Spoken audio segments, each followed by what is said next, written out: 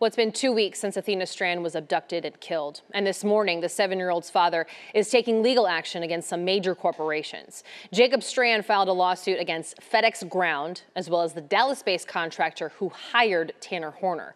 The suit includes Horner himself as the driver who delivered a package to the family's home and who is accused of killing Athena.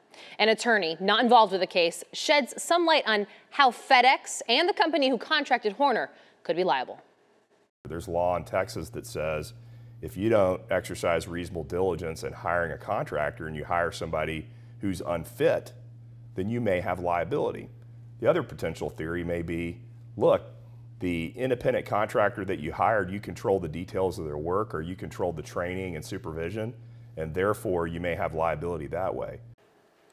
Now the father is seeking a minimum of $1 million in damages for his daughter's death.